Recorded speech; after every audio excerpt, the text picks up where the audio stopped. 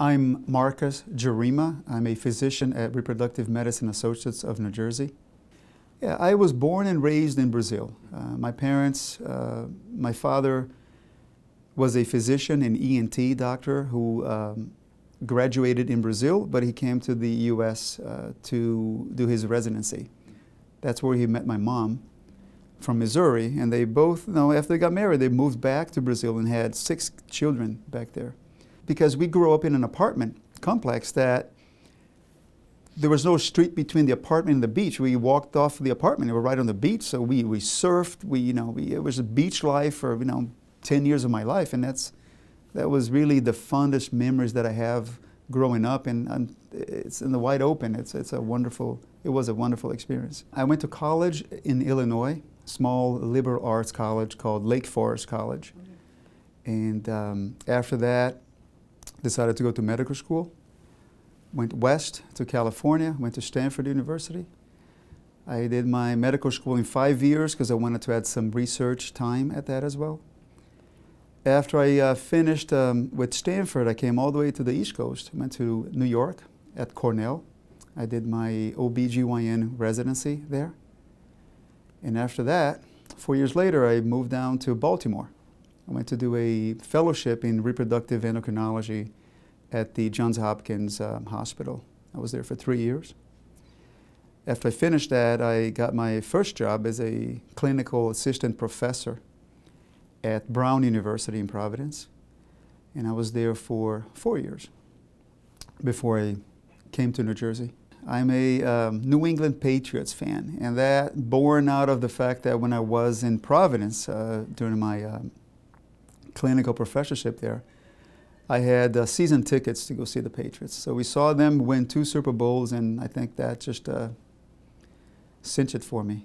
As far as books, I like to read fiction stuff, paperback fiction. My usual read a legal drama or a sci-fi kind of book. One of my favorite books is Jurassic Park. I watch a lot of movies. One of my favorite movies, if I had to take one movie with me to a desert island, it would probably be Shawshank Redemption movie. I really enjoy that movie from beginning to end.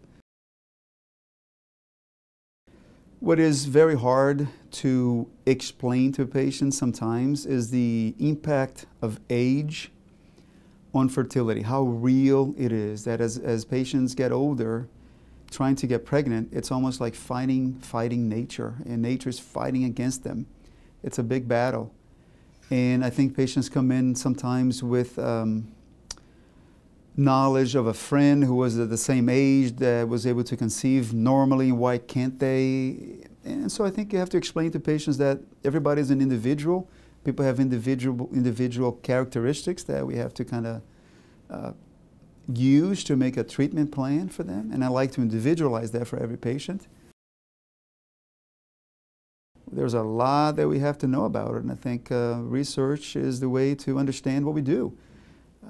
To sit here and claim that we know everything about reproductive endocrinology, it's not true. I think there's a lot we have to learn about that to be able to be complete physicians in the field. The way I do my job, I come to work, I look forward to talking to patients, to understanding their experience.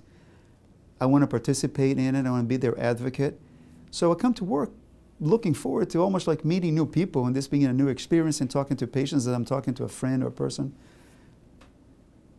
So, they say, if you love what you do, you never have to work a day in your life, and I think this is how I feel when I come to work every day.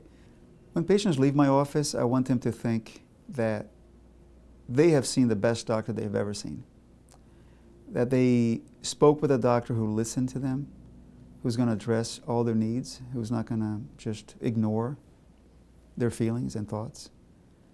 And I want them to come back. I want them to really leave here thinking that, this is the best doctor we've ever seen. And if they don't feel like that, I don't think I accomplished what I wanted to accomplish.